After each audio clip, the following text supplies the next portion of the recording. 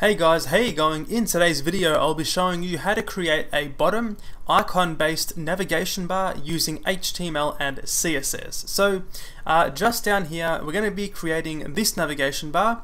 Obviously it's very popular design on mobile devices or mobile based websites, and thankfully it is very easy to do. Okay, and also I'm including an option to set a link as being the active link, for example profile right here. As we can see, it is a green color instead of a gray, so that's also included. So let's go inside this tab right here and begin from scratch to create that navigation menu. So inside the text editor, the first thing to do is to create a new directory called source, and inside this source directory we're going to be containing our single CSS file called nav.css, and of course this right here is going to contain all of these styles for the navigation menu. Okay, and then of course just include this CSS file inside the HTML head by saying link for a style sheet at source and then nav.css. Okay, so now we can move on to doing the HTML for the navigation menu. Okay, so inside the body we're going to firstly start with creating a new navigation element with a class of nav. So we can say nav right here with a class of nav. Okay, and this will be the main container for the navigation menu. Okay, and then inside here we're going to be creating 5 elements, or basically each one of our links. So for this we're going to be creating a new div with a class, a new anchor tag, so a new A tag with a class of nav__link. So as usual on my channel I'm using the BEM or block element modifier CSS naming convention for my classes. However, you can name these classes whatever you like. Inside the href I'll put a hash just for now, and this right here is going to represent a single link or icon on the bottom there. So now inside our link we need an actual icon to display, and then of course a label for that icon. So we're going to be using Google Material Icons as our icon library.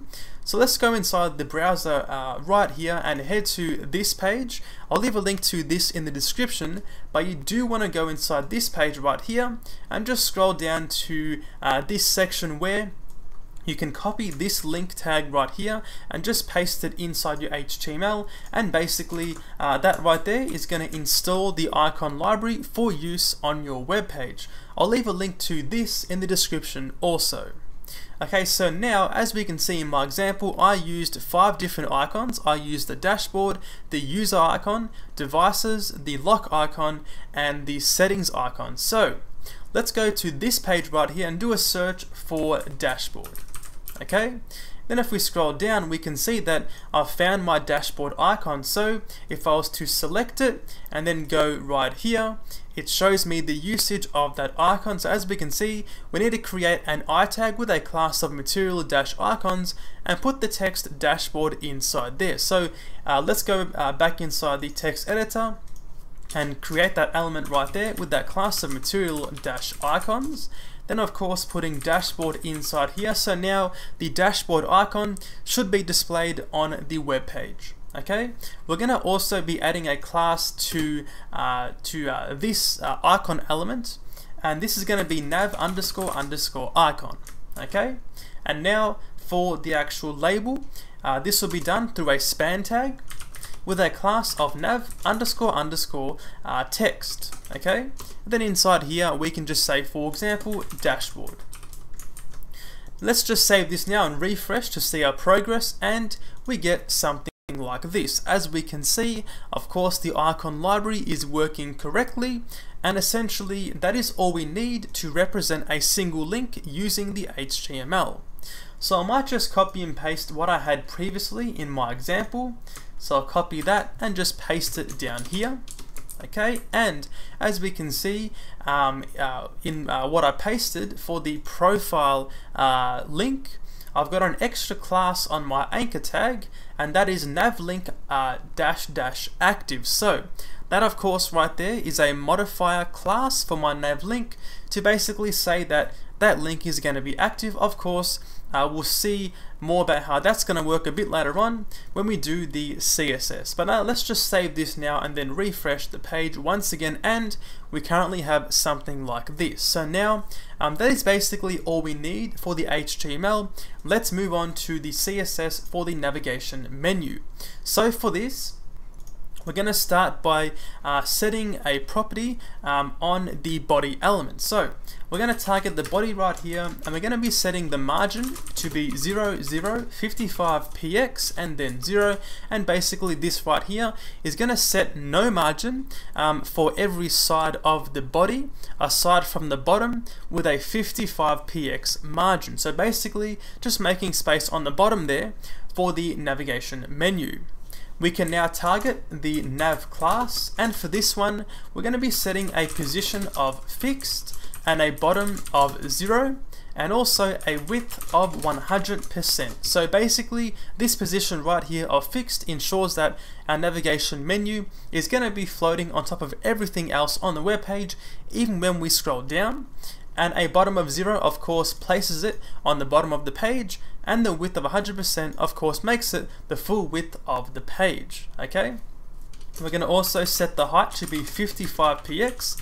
It's important that this value right here is the same as this one up here, just to make it nice and flush. Okay, we're going to also set the box shadow to be 0, 0, and then 3 pixels, and then RGBA 0, 0, 0, and then 0.2 for a nice subtle box shadow on the top of the navigation menu. We're going to also be setting the background color to be white, okay, and also a display of flex. So using a flex box here to ensure that our icons are evenly spaced in the container. Okay, we're going to also be setting an overflow X of auto, and essentially this one right here is going to extend our compatibility or support for smaller screen devices where maybe their width is too small for all of the icons to fit. This right here is going to ensure that the user can scroll if they need to. Okay, let's now save this and refresh the page, and as we can see we get something like this. So we are essentially done with the main navigation container. We can move on to styling each one of our links. So let's go back inside here now and target the nav __ link class. So for this we're going to also be using a display of flex. Along with this we're going to say flex grow, and we're going to be setting this to 1. Okay, and this flex grow of 1 basically just means that our navigation links are going to try to take up an evenly spaced amount across all of them. Okay, we're going to also be setting a minimum width of 50 px, and this property right here is going to work in conjunction with this one up here to create that scroll bar, and basically just saying that our links must be 50 px at a minimum. And of course that also helps with the user actually being able to click on the link to make sure they're not too small. We're going to also say overflow and set this to be hidden, and also a white space of no wrap, and essentially these two properties work a bit closely together to ensure that the text does not overflow onto a new line, so a single line of text, and also the text does not expand the width of the actual navigation link. Okay, let's go up here now just below the display of flex, and we're going to also be setting the flex direction, and we're going to be setting this to column, and also an align items of center. Okay, so I did forget to mention the reason why we're using a flex box for this navigation link, and essentially it just makes it easy for us to position the icon and the label. So of course a flex direction of column ensures that the icon is on top of the label, and an align items of center ensures that they are closely together in the center of the actual container for each one of our links. So I might stop talking and just save this and then refresh, and we get something like this. So we can see our flexbox is working perfectly fine, and we have our icons up here positioned above our actual text. Okay, so now let's go back inside here and move on So for this, we're going to also be setting a justify content of center, okay? And we're going to be going down here now and working on a bit more cosmetic stuff. So we're going to be setting a font family. I'm going to be setting this to sans serif just for now. You may wish to change this font family a bit later on, okay? And also a font size of 13 pixels. So a bit smaller than the default of 16 pixels. It just helps to ensure that our icons don't take up too much width. We're going to also set the color to be a medium gray, so 444, and a text decoration of none to remove the default underline created by anchor tags. Okay. We're going to also set the WebKit tap highlight color to be transparent. And this right here is just going to remove the default blue highlight color when you click on each one of our links on a mobile device. Okay, we're going to be replacing this functionality with a hover state very shortly, but we're also going to be setting a transition down here with a background dash color at 0.1 seconds, ease in and ease out. So of course, when we hover over our link or we click on the link, we want the background color to change. The transition right here is going to make sure it looks nice. Let's save this now and then refresh the browser once again, and we get this right here. So obviously looking pretty close to the final product right here. I do want to mention that the justify content of center right here has pushed down our icon and our label. Okay, so now let's move on to creating that hover state to change the background color when we click on the link. So for this, we're going to be targeting the nav__link class with a pseudo class of hover. So on hover, we're going to set the background color, and we're going to be making this a light gray. Okay, let's save this and try again, and hovering over the icon now gives us this right here. Okay, let's go back inside here now, and we're going to be targeting the nav link and then --active class. So for our active link, we're going to be setting the color to something different, and for me, I'm going to change it to the decode green color that is 009578. Let's save this here and then refresh, and as we can see, our icon, or sorry, our link with the class of nav link active is now changed to a color of green. So pretty straightforward. So let's move on to the last part of this tutorial, and that is going to be changing the nav icon and the nav text. So for the nav icon class, we're going to be setting the font size. We're going to be making this slightly smaller than the default.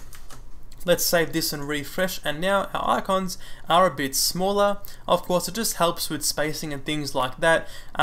Depending on your icon library, if you're using Google Material Icons, as we can see, we made it from 24 to 18. Of course, different icon libraries are going to have a different font size, so just make sure you're setting it accordingly. Okay? And that is all we need to do to create a bottom icon-based navigation bar using HTML and CSS. I did mention earlier that we needed to change the nav text class, but fortunately that is no longer required. It was just a mistake on my part. So thanks for watching, guys, and I'll see you later.